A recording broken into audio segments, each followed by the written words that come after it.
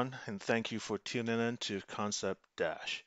Today I have a Arch Linux distribution. It's a new distribution called Xerolinux. I'm going to go ahead and install Xerolinux on my virtual machine and test it out. Let's see what it is. So here we have a pretty popular Calamaris installer. Uh, Nice little welcome graphics here. Let's go ahead and click next. Ah, this is something we don't see quite often in Linux distribution. We get the option to select what drivers, uh, which kernel we want to install. From what I read about this distribution, we will have the option to select a few default application that we can install um, right from the get-go right here. So let's see.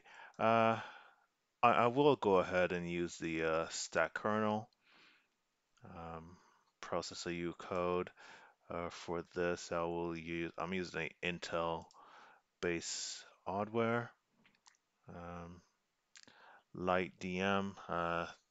This is a desktop environment. So let's go ahead and select this. I will select everything in here. Uh, Optimus Manager, long-term support kernel, ZenPatch kernel. No, uh, I will not be selecting any of these. One thing we have to select, as you see down here at the bottom, it says audio driver. Must select one, else no audio. So if you do not select a default audio driver, then when you install the system, you will not have any audio components. So let's go ahead and see what we have. So we have Pipewire and Pulse Audio.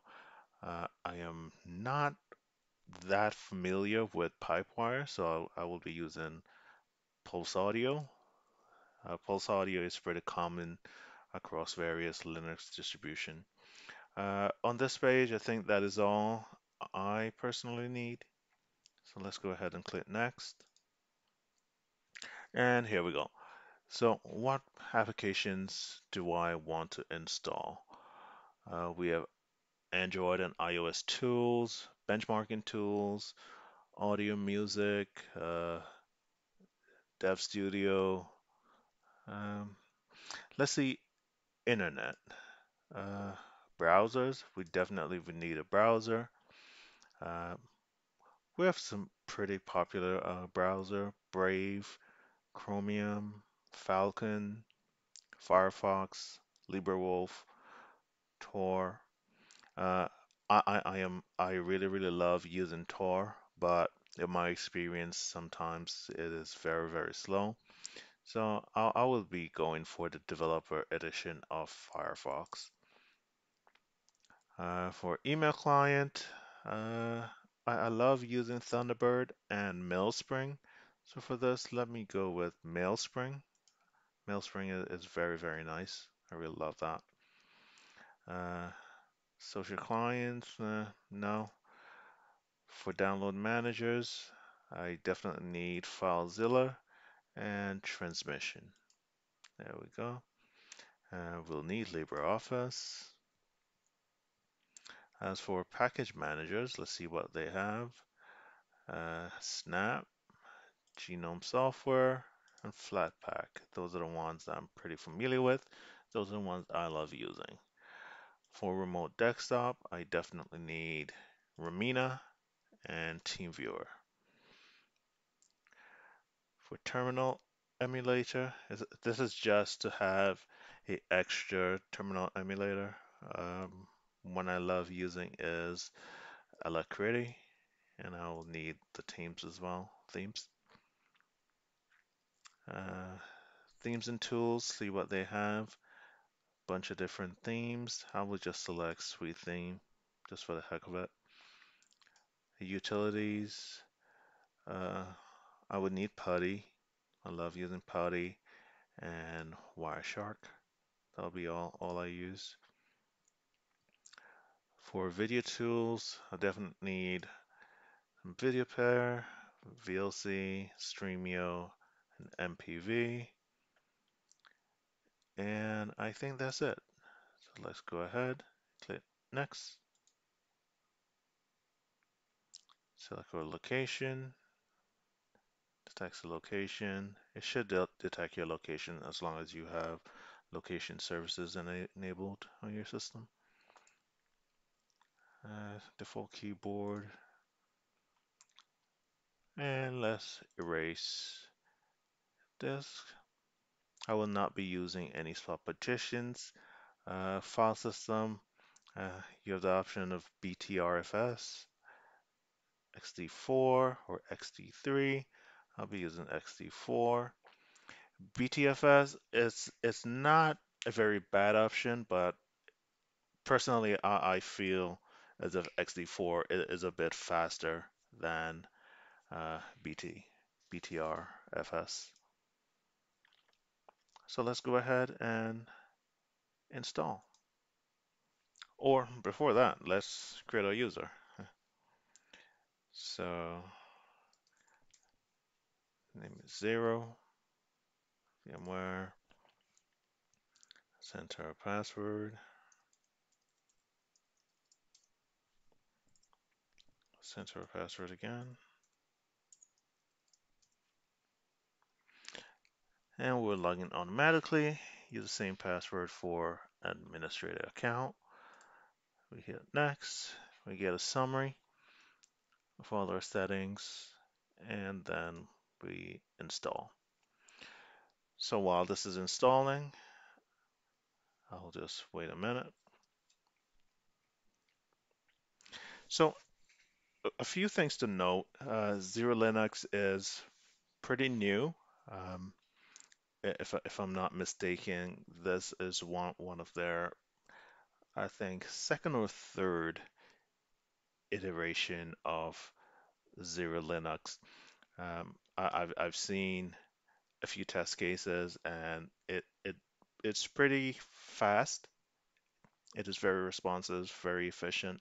It comes with um, a pretty good um, idea behind it for how they want the system to work. So while it installs, I'll pause the video here and get back to you as soon as it's done. You can see this is the KDE Plasma desktop environment. This is just one of the desktop environments used on the Xerolinux. So, pretty standard. Bottom bar here, we have our Firefox Developer Edition. Let's see how fast that opens. And this will be the first run, so it'll probably take a few seconds to open up.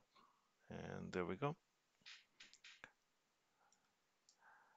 Have our Firefox. We have our system settings, or I should say taskbar settings here. Notification, clipboard, knife color control, vault, lock keys, standard KDE Connect to connect your cell phone, battery and brightness. This only applies if you're using uh, a laptop. All right, let's go ahead and check out File Manager. File Manager used on this one is Dolphin. One of the most important aspects of using a file manager for me personally is to be able to connect to the host computer. So, for example, currently I'm using a virtual environment, so I will need to be able to access my host computer in order to use this. So let's see if I'm able to do that. I'm assuming it would be network services, SFTP, and I believe it is, yes. And this would be my computer. So let's enter my password.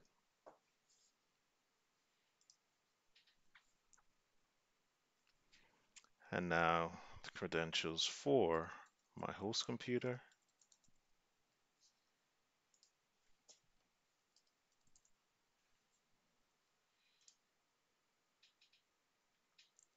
And it does have access to my host computer. So this is very, very important to me personally to be able to access my host computer. Sometimes I just need to copy files from the host computer to my virtual machine or my virtual machine to the host computer. So that's very, very uh, refreshing. Yeah. Okay. Let's see the KDE menu. Application launcher. Pretty standard. Favorites, all application, and then we have our application categories. Most of the application that I select to be installed or install, we have Avahi, which comes by default. FileZilla I selected to be installed. Firefox, KDE Connect for cell phones come by default. Mailspring, my mail client. Putty, TeamViewer, Transmission. By default, Vivaldi is the default web browser. I also throw in Wireshark there just for reference. And media, VLC, Streamio, Pulse Audio for audio, MPV player, my LibreOffice, different settings. We also have our Light DM settings. We could go ahead and change the desktop environment. I will not be doing that right now because this is just a brief look into what this Xerolinux is. And we have a few utilities. So let's go into the settings and see what we have in settings.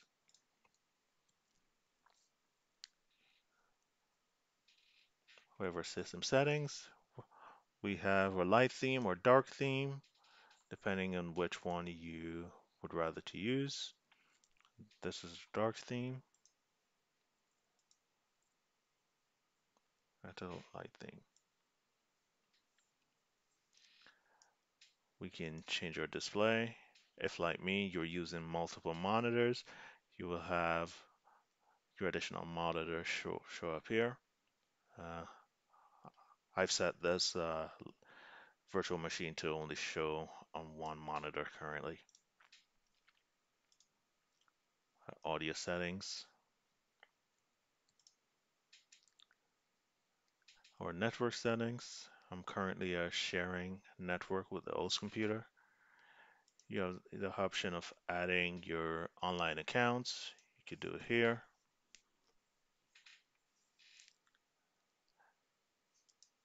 KDE wallet. I'm not sure what the KDE wallet is, but we'll check that out in our next video. So that, my friends, are basically just a brief look at the Xerolinux Arch Linux distribution. In our next video, we will do a deep dive into this Linux distribution. We will see uh, if we could use it as our go-to operating system for our day-to-day activities. So until then, stay tuned. See you in the next one.